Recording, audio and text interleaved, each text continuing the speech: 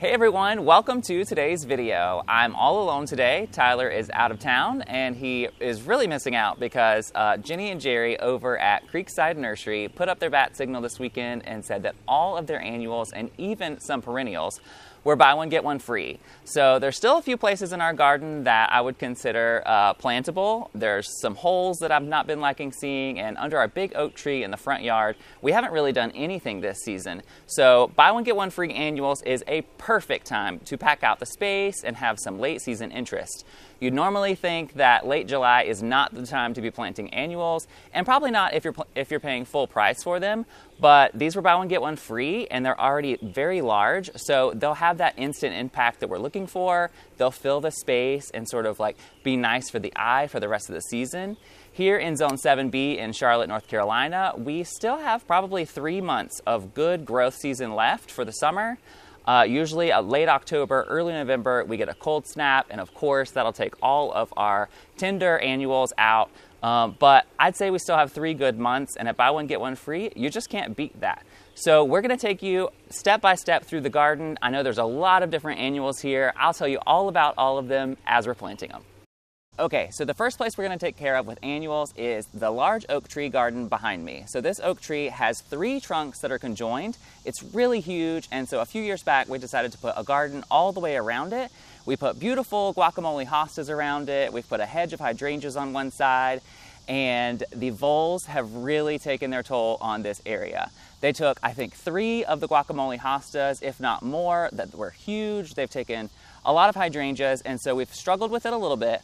But last year, we packed this place full of beautiful caladiums, and it was a gorgeous show. We got those in the ground early on, and we enjoyed them throughout the season until the first frost. And this year, we just have not made it around to putting anything in this space. So we're gonna do that with annuals. I've got beautiful Color Blaze coleus here. So this one, the red one, is the Color Blaze Wicked Hot coleus. This one's gonna go 24 to 40 inches. It gets really big, really shrub-like, and as long as we give it a lot of water, these are gonna do beautifully for us. The other one I've got here is the Lime Time coleus. This has that beautiful chartreuse color. These can do sun or shade, but I think that the Lime Time is gonna give us that deeper color. It'll get a little brighter in the sun, a little deeper green in the shade.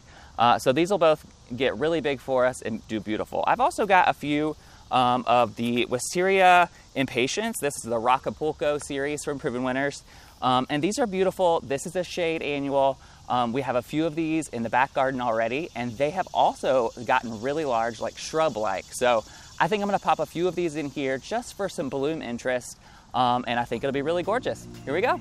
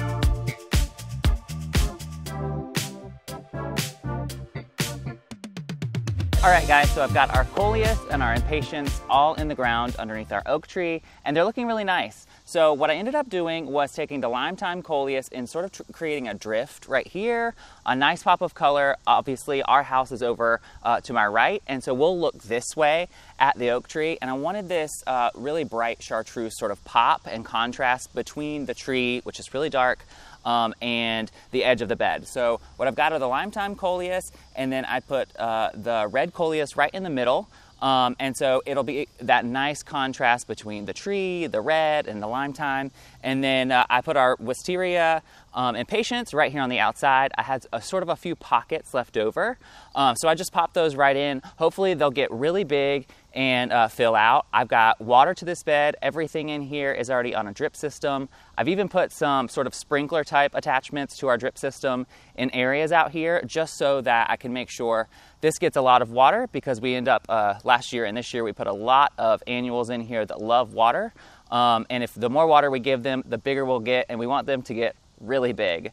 You could also tell that I was using the larger auger than I normally do. I usually use about a 3-inch auger, and this one I believe is a 5-inch. I did that because we have a lot of rocks and things in these beds out in our front yard. There used to be a gravel driveway here, I believe. So a lot of that gravel ended up in our garden beds. So I used the bigger auger just to make sure that I got that soil nice and loosened. And then I had a lot of loose soil that I could pack around the ball of the plant. All right, so we're all done with this space. Let's go to the back garden and plant our last few annuals. All right, everyone, so we are in our south side garden now. I have this beautiful Senorita Rosalita Cleome. I believe that the common name for these is cat's whiskers, because they have these long stamens that sort of stick out outside of the actual flower itself, and it's really pretty. This one is a really nice lilac purple color, which I really like for this space. You can see we have some Tough Stuff AHA hydrangeas here. This is their first year, so they're not big yet. They're not covered in blooms yet. We also have some second year foxgloves here. Those will bloom obviously next year, and they'll be really tall and beautiful, but this year they're just foliage. And then we have some Midnight Masquerade penstemon here that has a really nice dark foliage, but they are out of bloom too. So we could really use some blooms here, some sort of a color to give us that push through the rest of the season. So I'm gonna plant this here, and I think it's the perfect view too from our back patio. If you look down this aisle here, we've got a lot of contrasting colors, and this purple will look really great.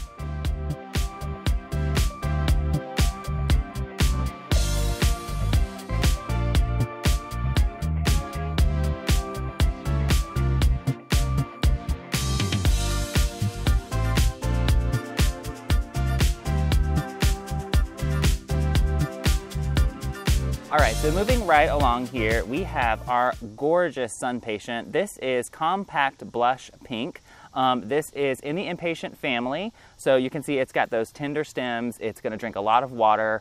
And I think back here, so sun patients can go in the sun or in the shade, and we're sort of in this back part of our garden in the corner where we've got lots of shade plants, and this is sort of where the Southside garden ends and the moon garden takes off. So I think this is going to be a good spot for this blush pink color. This obviously it's sort of a weird shape right now, but when we give this thing water and we, if I pinch it back a little bit, it will bush out and get really big, just like the impatiens that we put in the front yard. So I'm going to put that one here, and then we've got our beautiful begonia here. So this is the Pegasus begonia, and like I said, I believe we've told you guys this before, we really love this plant. It has gorgeous foliage. It's just really, really interesting to look at. And because we're getting into the moon garden here, I didn't really want anything that was going to bloom flowers or have sort of like purple flowers or a different color flowers other than white.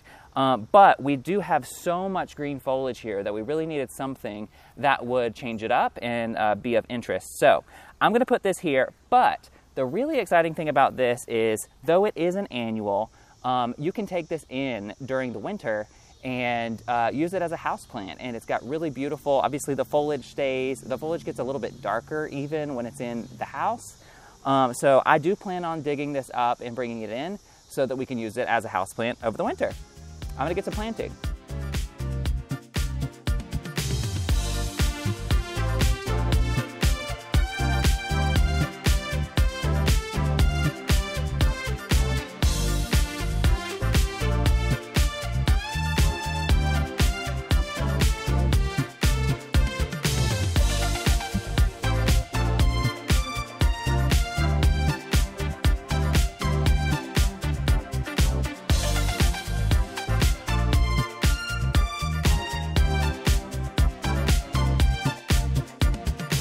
All right, everyone, so the final annual that we're going to be planting today in our buy one, get one free annual adventure is the gorgeous Supertunia Vista Snowdrift.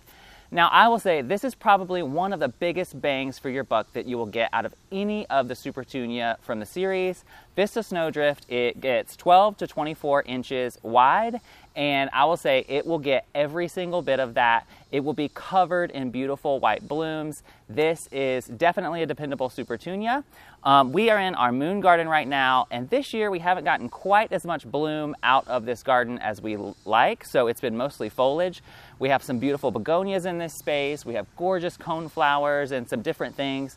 But I will say we usually have some hydrangeas right here.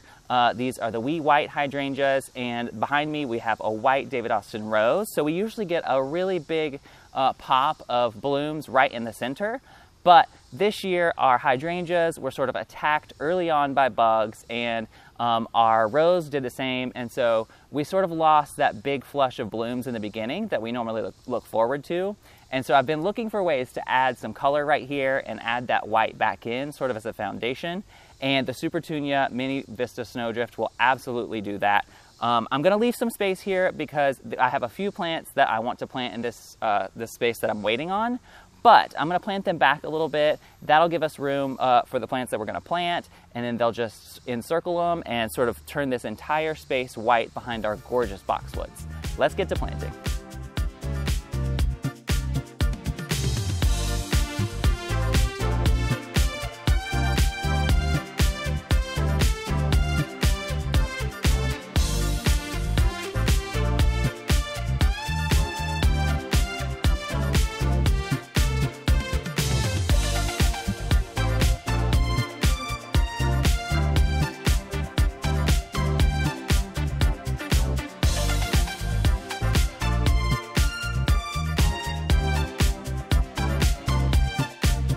All right, everyone, that is it for today's buy one, get one free annuals adventure. I hope that you guys are looking for some deals in your area. I know there's some great ones out there, and we still have plenty of time left in the growing season for all of them to get really big and beautiful and make a big impact on your garden. If you like this video, be sure that you give it a thumbs up and subscribe to our channel, and we'll see you in the next one. Bye.